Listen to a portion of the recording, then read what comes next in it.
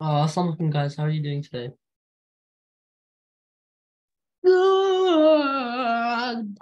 Good. That's great. Okay. So I think we have a lot of presenters today. Are you guys ready? Okay, so first we have Zainab Junaid. Wait, I don't think she's here. Oh wait, yeah, she is here. Yeah, here. I think you have to make her co-host. I forgot to do that. Okay.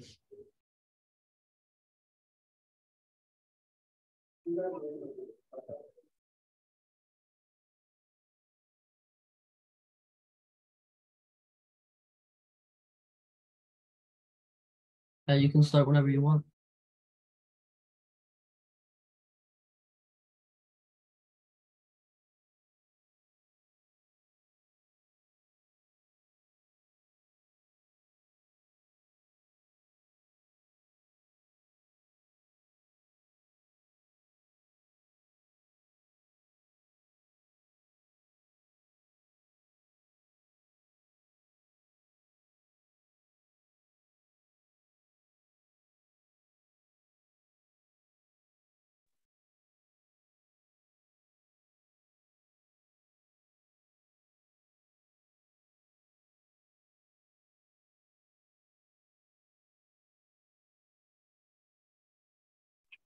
Assalamualaikum. I'm going to talk about Jummah because today it's Jummah. So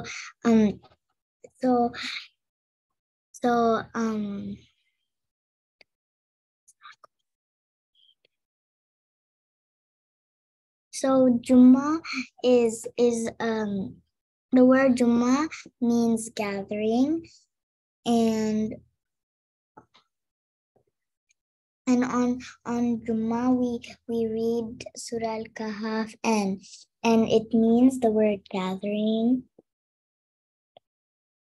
A special prayer called Jummah is offered every Friday. Allah subhanahu wa ta'ala created Adam alayhi salam on the day of Jummah. The day of judgment will be on a Friday, so on a Jummah day. On the day of Jummah, there's an hour when all du'as are accepted. Charity on the day of Jummah is more rewarding. So guys, don't forget to read Surah Al-Kahf today, because when we read Surah Al-Kahf, it brings a light on your face from one Friday until the other. So now I'm going to ask questions.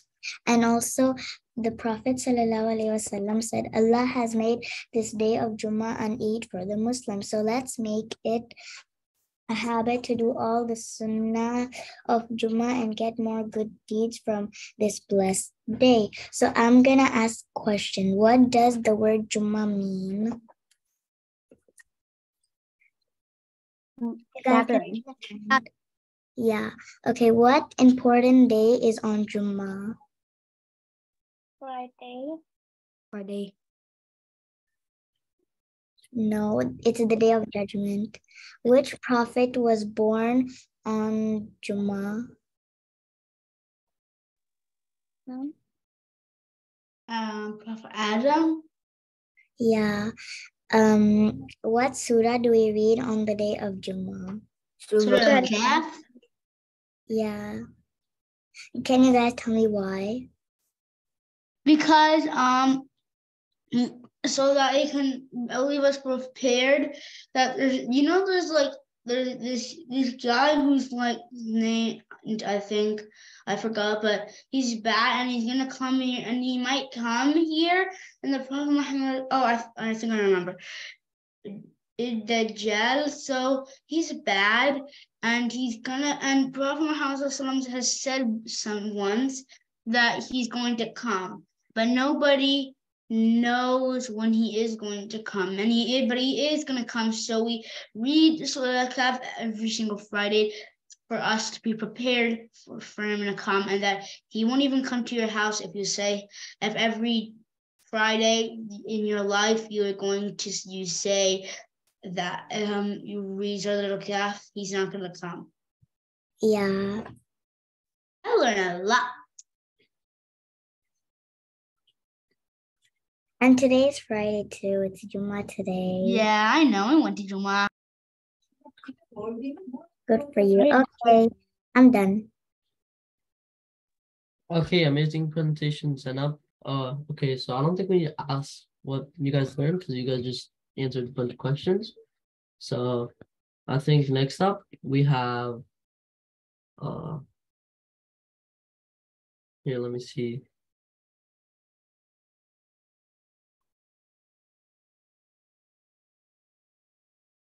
Oh, I think we have Zen next.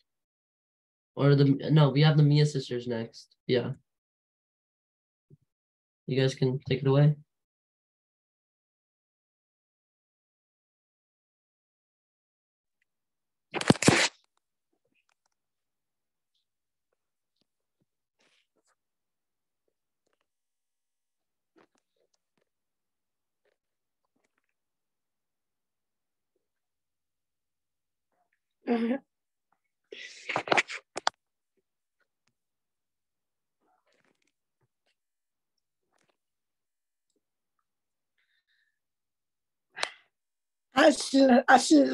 Wait. Okay. Okay. Assalamu alaikum. Here. Walaikum salam. Ayah 6 of Surah Al-Waqiyah. Let's get started. Yay, butterfly fly. أعوذ بالله من الشيطان الرجيم بسم الله الرحمن الرحيم رب اشرح لي صدري ويسر لي أمري واحلل عقدة من لساني يفقه قولي اللهم ربنا زدنا علما.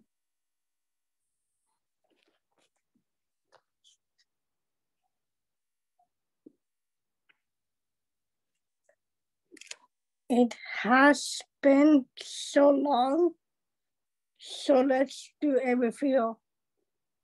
Okay, so our first ayah, we talked about how the Day of Judgment is an inevitable event. Nothing, no one, not one person can delay this event. Not one person knows when it is, and not one person can stop it from happening. Nothing in the world can stop it from happening. Which also leads on to the second ayah. Even the disbelievers, those who are so confident about it in this dunya that there's that there's no God or that there's no day of judgment, on that day, their soul, they won't be able to deny it. What's happening around them, it'll be the undeniable truth. It'll be right in front of them. And this fact will, for the believers, it'll make them proud that they spent their lives preparing for this day, that they were ready for it. But for the non-believers, their head will be lowered. They'll be like disappointed in themselves that why didn't I realize this sooner? Why was I so stubborn? Like when you win something, when you spend so much time working for something, you stand with your head held high, right? But when you lose and you knew you should have prepared a little harder and you knew that it was going to be a little bit tougher and you lose, then your head is like you're lowered, you're looking down, you're staring at the ground and you're kind of sad. And then we learned about how the earth will be violently shaken, like the earth, like the mountains will crumble, and the earth will shake so much. And then again, no one will be able to deny that. No one will be able to stop it. And we also learned about how the mountains will be crushed into powder. There will be literal powder. So these mountains that to us right now, they look so big and amazing. Those mountains, there'll be nothing. It'll be flat earth, flat, nothing there anymore. SubhanAllah. Continuing on.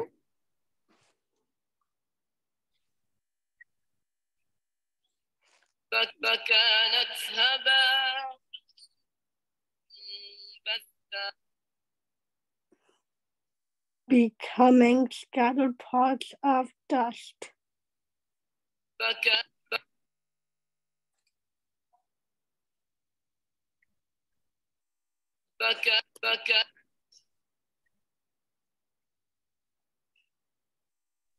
All right. So this ayah is kind of leading on to the last ayah that we did of the mountains turning, basically like becoming or getting crushed. And Allah subhanahu wa ta'ala follows up and said with this ayah, and he says, فَكَانَتْ, so they become haba, dust particles. And haba is like really, really fine dust particles that you don't really see just like by looking at it. Sometimes you can see it like floating in the air in like certain lights, but in reality, these are really, really small. So it's like, I don't know, you might need a microscope to see it. It's that small. And these dust particles, they won't be just like any dust particles. They'll be mumbata.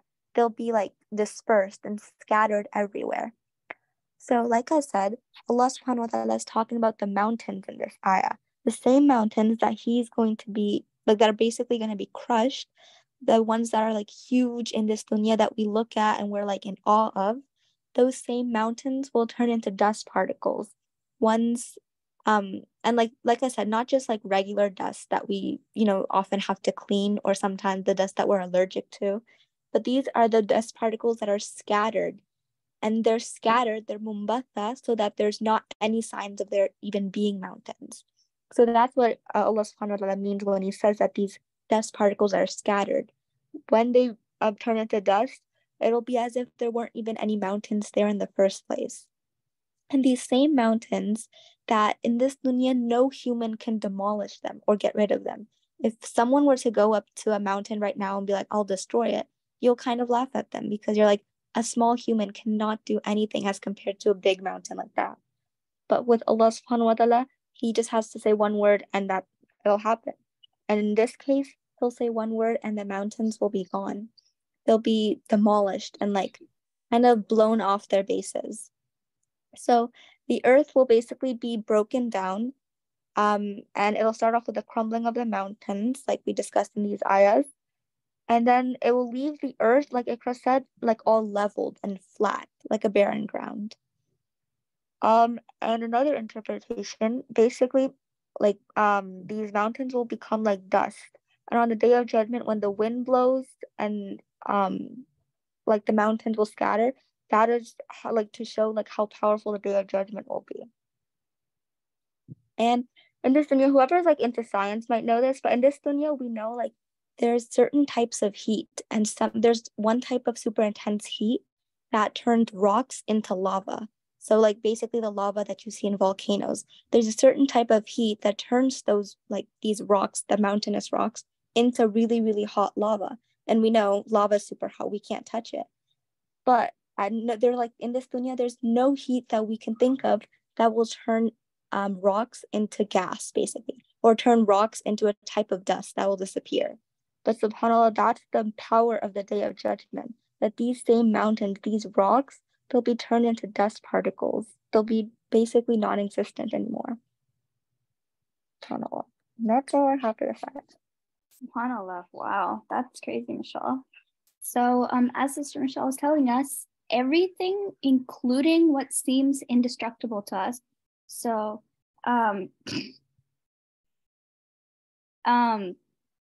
everything that seems indestructible to us will be dust. It'll be nothing. Like as Michelle was saying, the mountains, you would think that these like strong, sturdy mountains, like, right? So many people can climb up them and they look so huge to us. To our eye, they look huge. But to Allah, those are nothing. They'll be dust. And Allah will say be, and it is, and they'll be gone. Like Michelle said, barren ground. It'll be flat. It'll be scattered. They'll be gone. And then we learn how powerful the day of judgment is. Something that what our science thinks can't be turned into dust will be scattered and turned into dust. It will be as if it was never there in the first place. No one on this earth can do anything even relatively similar to that. No one on this earth can even have the imagination of the science behind that, subhanAllah. And again, the disbelievers will be humbled by this. Like they can refuse to believe right now. But when they see this dust, the scattered dust, how will they feel? Their heads will be lowered again. So it's a good reminder that this world will be dust. It'll be scattered. Everything will be scattered. So what's the point on wasting our forever days on something that will turn into absolutely nothing soon enough?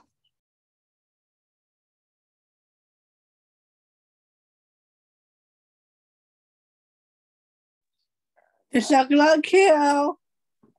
Aisha, did you forget to ask something? Oh, oops. Wait. What did you learn today?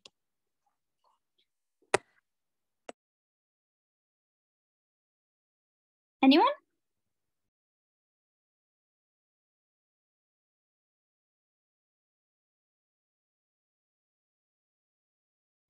I learned about the mountains will be dust. Right. Good job. Yes, Sarah.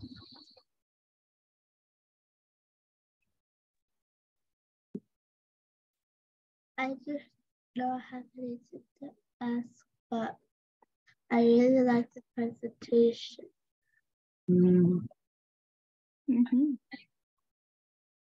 Jazakallah khair, Sarah. Yes, it was a very great presentation.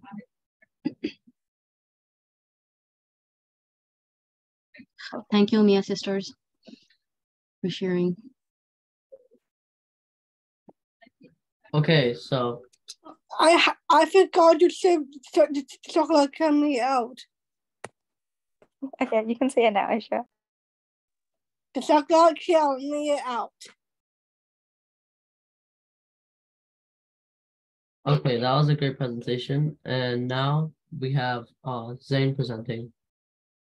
So you can present wherever you want.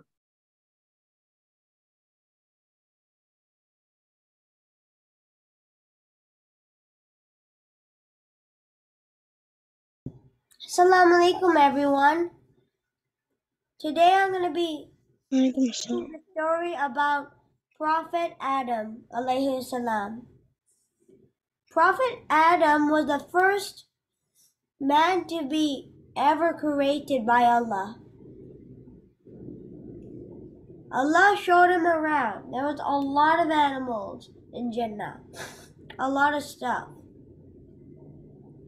And Allah told him he can eat anything he wants except from that tree. Until Shaitan told them to eat from it. It gives you good health. No, it gives you good luck. They ate it, and then Allah got so angry, they got scared, and then Allah took them out of Jannah and they went to earth. So then they had to learn how to survive. They walked for a long time. And then they know where they were. So then they had to find stuff to help them. They had to live here for a long time. Prophet Adam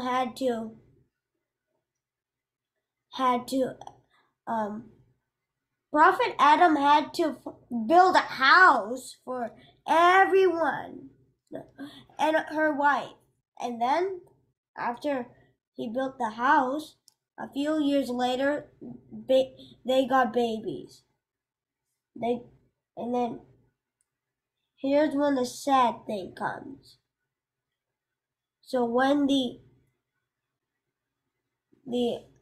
boys and girls were grown up, they were going to marry each other. And then when they got married, one of them got so angry that they did it. And then he decided, and that brother decided to kill him. It was so scary then. And then he did. And then Allah took the one who was killed to Jannah. And when the other one, who is still alive, dies, he will go to hellfire. Then they had more kids until Prophet Adam was old. It was really hard. The kids were already grown up, they were doing the crops. And then a few years later, Prophet Adam died and went back to Jannah and had a great life in Jannah again, and also on earth.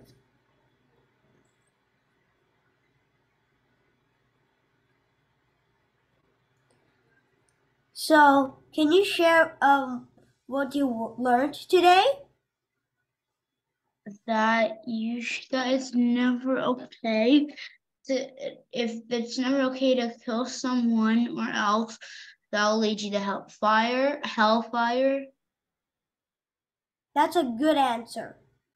Thank you, Zane. You're welcome. Any more answers?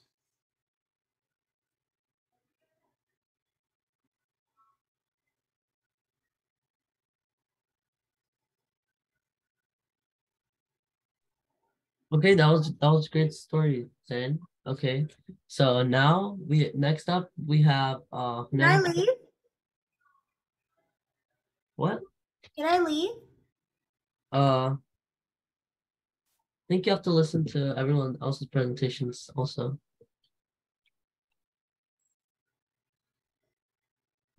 Okay, so next up we have Nana presenting. So you can start.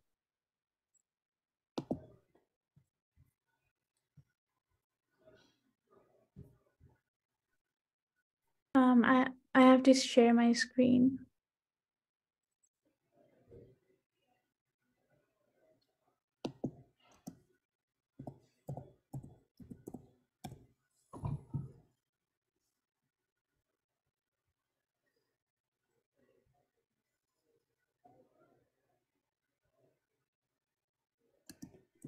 Assalamu alaikum, everyone. I hope everyone's doing great. So today we'll be talking about the last 10 days of Ramadan. So Ramadan is one of the most important months to Muslims, right? It is a time of increased worship, spiritual cleansing, good deeds, and acts of charity. In light of Allah's love and mercy towards us, the reward for every good deed in Ramadan is multiplied by 70. Isn't that great? And the last 10 days of Ramadan are of great importance. Make sure you do as many good deeds and make as many du'as as you can. So prayers, pray all your salahs on time. Make it your habit to not miss any prayer. And then learn a new surah before going to bed. Start with the shortest surahs first, and then Surah Ikhlas, Surah Nas, Surah Falak. Start with the shortest surahs, learn them, at least make it every week, learn a new surah. Yeah, Baba. And then listen or recite the morning and evening askar. While you're doing any work or driving, or you can listen to the askar and earn good deeds.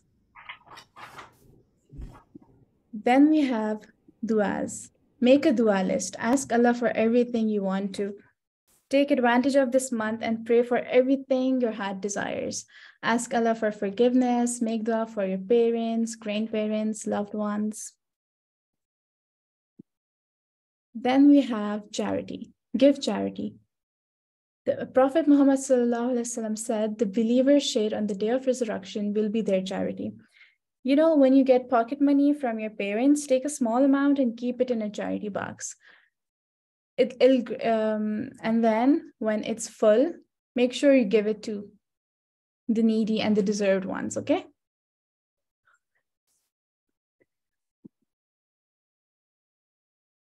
So what do you guys learn by this small presentation?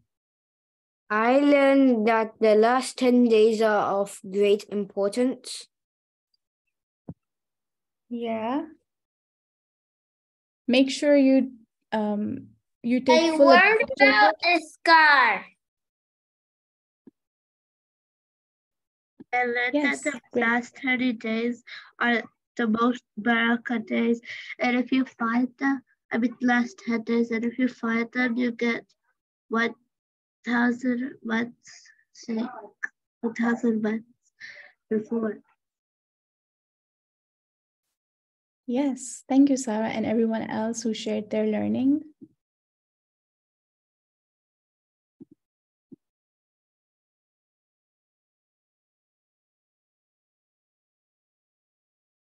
That's it from my side. Okay, great presentation. Next up, we have Sultan, if he's here. Are you here? Assalamu alaikum. Wa alaikum salam.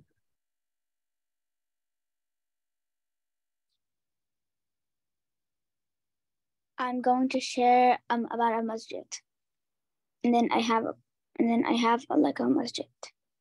So first I'll share the Laka masjid. So these are the pillars, and then if you look inside, there's 3 prayer mats, and this is the place where the imam stands. And so the significance of a masjid is that the masjid is Allah's home. The Prophet Muhammad ﷺ said that the reward of praying in a masjid is better than 1,000 prayers. You can get more closer to Allah by praying in a masjid. Another name for masjid is mosque. The Quba Masjid is the first and oldest masjid built. The largest masjid in the world is Masjid al-Haram, where Kaaba is. Its capacity is 4 million people, and it's in Makkah, Saudi Arabia. And today, Kaaba is in center of world, and all Muslims face Kaaba to pray. Before Kaaba was built, Muslims used to face Masjid al-Aqsa to pray. And that's it. That's really cool. Did you build that yourself? Yeah. Does anybody have any questions? Also, what did you learn?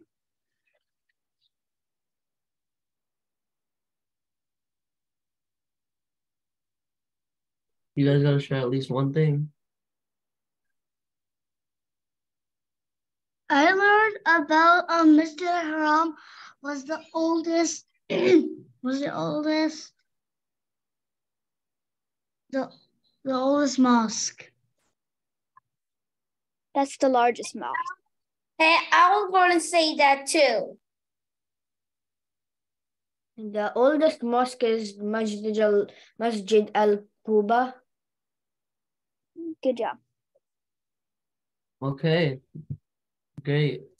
Okay, so Sarah, do you have a question? No. Do you have anything you want to share? Because your hand was raised. Oh, I really like the Lego Buster. That's really nice. Thank you. Okay, I think that's enough for today's class. Yeah, I think that's everyone. Okay, so I'll see you guys tomorrow. Assalamu alaikum. Electric shock.